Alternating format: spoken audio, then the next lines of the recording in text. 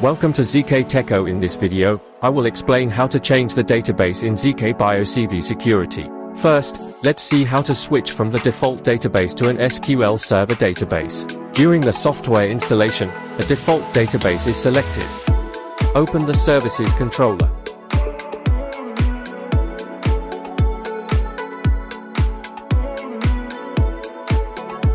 Click Configuration Database. Then, choose the database type as MS SQL. Next, input your newly created database, along with the corresponding username and password.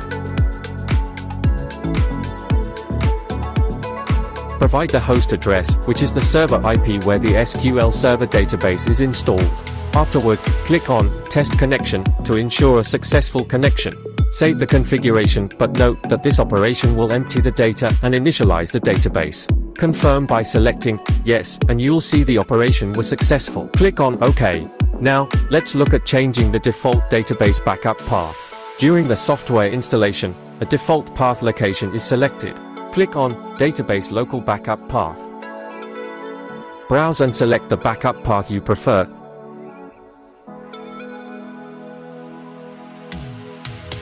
Then click Save to complete the operation successfully. Your path has now been changed. Thank you for watching.